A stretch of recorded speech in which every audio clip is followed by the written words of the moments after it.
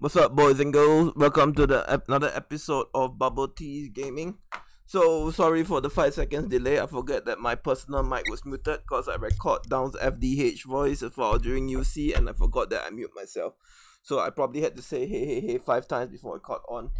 Okay, so today is close to the end of the Lunar New Year. One more day and be the last day of Chinese New Year, and I'm here to start the video. So today's video will be a very unique topic. So I've been seeing a lot of people use this formation. So okay, that's, oh shit, can't do a lot. Okay. Let's clear this. Hey, no, I'm gonna pick one that I usually use. I can take this one. Yeah, this one's fine. Okay, so I've been seeing a lot of people do this when they get rallied. They will use this as their default position. So basically they use the 3 stats donkey, which is basically latz, enzo+, drake. So this is not for bows. Then they'll leverage Jamie, and then they'll either have a busted 5 commander like this, or they just put a total attack commander. It can be either Kevin, or it can be Annie. If you're a medium spender, if you're like sort of medium spender, you have one F5, it will be Jon Snow, Cersei, or for me, instant will be Sandor, and they're actually tanking like this. So today's video will be actually discussing this formation, whether it's actually worthwhile. So if you're looking at this, let's see, how do I express this? Let's see whether I can do something about it. Okay, yep, so here is fine, you can see. Okay, so you're basically if you're going in, so the reason, the logic behind this formation is 3 healers and Jamie and 1 total attack commander. I've seen mad people use it, I've seen BDR people use it, and it's like I'm here to like give my thoughts on the situation. So the thing with this formation, if you go inf, you're losing out on 2 stats. 1, 2, 3, 4, 5, 6, 7, 8. For example, if you're using this, you're giving up 8 dead stats. Because like you're not gonna be able to use Enzo's Cav health, Cav defense, Drake spear health, spear defense, Jamie spear health, spear defense, and Annie's spear health. So you're giving about 7 to 8. I can't remember Annie's last one, whether it's spear health or total defense. Okay, so if you're using imp, you're using 8 dead slots, and that's horrible. But if you're using spear, you're giving up 1, 2, 3, 4, about 4 dead slots. Because you're giving up latz, inf defense, ins health, Enzo's Cav defense, Cav health, and if you're going Cav, you're basically much in the same position as infantry. You're giving up 8 dead slots. So if you don't know what I'm talking about, the slots, you need to watch my other videos. But essentially, if your commanders in attacking or defending, you must fully utilize. So when you're defending, you're automatically defending with 3 lines. Your castle's gonna have inf, cav, and spear. And the way I like to play this game is I like to maximize my commanders. So even though you give like a nice level 4, but with total attack, you're still giving up a lot of stats, which for me, I only play this line with spear front. If you have a busted 5 commander to replace any, it's a lot better, because essentially you're giving up 6 slots. 6 slots for inf and 6 slots for cav front.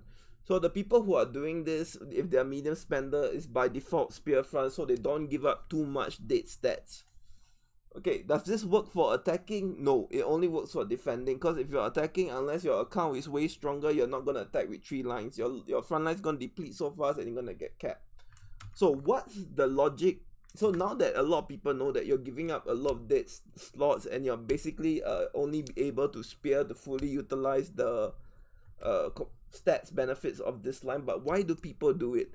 So the logic is, if your latz, Enzo and Drake all hail, you're leveraging Jamie's weakness attack.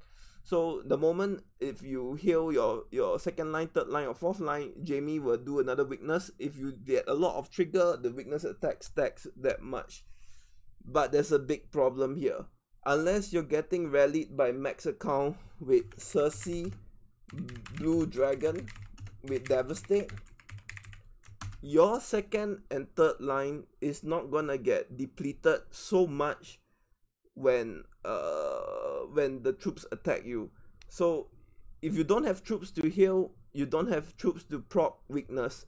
So this line essentially saying that if you get rallied by a max account and Cersei managed to hit the first, second, third, and the Blue Dragon with Devastate managed to hit the 2, second, third, and you have some dead slots to heal, using this formation, it can like hyper trigger Jamie's weakness attack, causing all your 3 lines to not be able to miss, which is actually very good. So this slot, would I recommend it for tanking max account? Yes, but essentially you must be spear front, because if any other formation, you're giving up really a lot of stats. So that if I know a person who is using this, it's only by default gonna be spear. If you have a busted 5 commander, you can maybe say that you can go in for Cav and you can leverage the skill, then it will be acceptable. But the one thing bad about this formation, like in theory it all works out, like if you have missed stats and stuff, you cannot use this formation versus a player with a strong account without Cersei or Blue Dragon, because you're giving up a lot of level 4 synergy. So let's say if I have like no damage, my account is a perfect example. I don't have either of those things. I don't use Cersei, I don't have Devastate. When I hit you, you're giving up your Enzo level, let's say your spear front, you're giving up your Enzo's level 4, you're giving up your Let's Cat's level 4. Your Drake and your Jamie is the only thing gonna be proccing each other. Essentially, you are giving up 2 level 4 slots plus 4 dead stats. That's in a formation when you're fighting a person without a max account.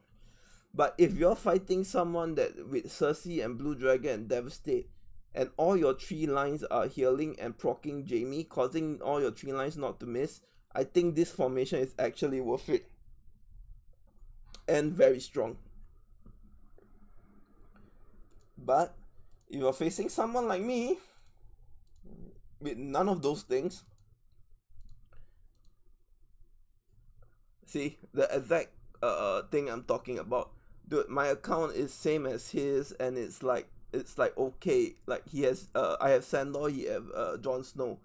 I hit him, I'm not nowhere near a max account, but due to the fact that I don't have any Cersei or Blue Dragon, his Enzo and latz is not proccing, so he's wasting a lot of synergy. His weakness doesn't do shit, cause like my troops already don't miss. But if I had Cersei or Blue Dragon here, I guaranteed you this formation would be a lot more superior.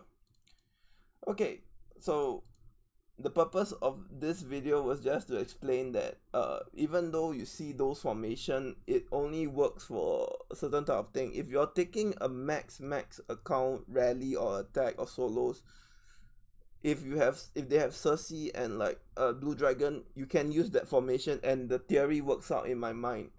But the downside is you can only be spear front, or if you're in front, prepared, or Cav front, be prepared to lose out a lot of stats, and you may not win the battle solely based on that. But since everyone's going bold, I'm pretty sure you can put your spear in front and it'll be alright. But if you're facing someone without Cersei or Blue Dragon, where you have no way to activate to heal your second and third line that will trigger Jamie weakness, your commander choice on that war becomes significantly weaker. Okay, so this is BubbleteaS. I hope this is a much more advanced topic. I hope you guys know that and see. And I just want to give my 2 cents. I think it's very strong versus max account, but if you're pairing up with someone which cannot damage your second and third line, I think you should go with the default commander war variant, whereby you focus on your front. This thing, I see it works, but it forces you to be spear. and the more people know that your spear, they just send full inf to counter, or the bows will shit on you. Okay, so this is BubbleteaS. Thank you for watching. I hope you learned something, and if you want to try out this formation, don't try it out on accounts without Blue Dragon or Cersei, but if there are accounts with Blue Dragon or Cersei that are able to damage your second and third line, I think this formation is very strong. Alright, this is BubbleteaS signing off.